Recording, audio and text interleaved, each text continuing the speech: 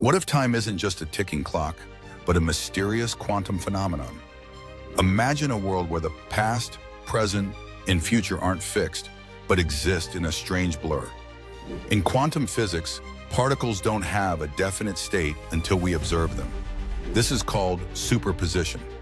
Some physicists wonder, could time itself be in a superposition, only becoming real when we measure it?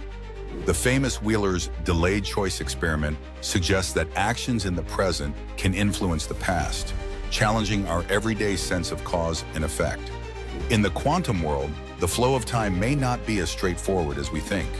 Instead of moving like an arrow from past to future, time could be woven into a vast web of possibilities, all existing at once until observed. This idea shakes the foundation of reality.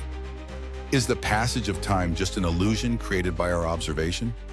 If time is truly quantum, then every moment could be a branching universe of choices. Think about it. Your next decision might already exist, waiting for you to discover it.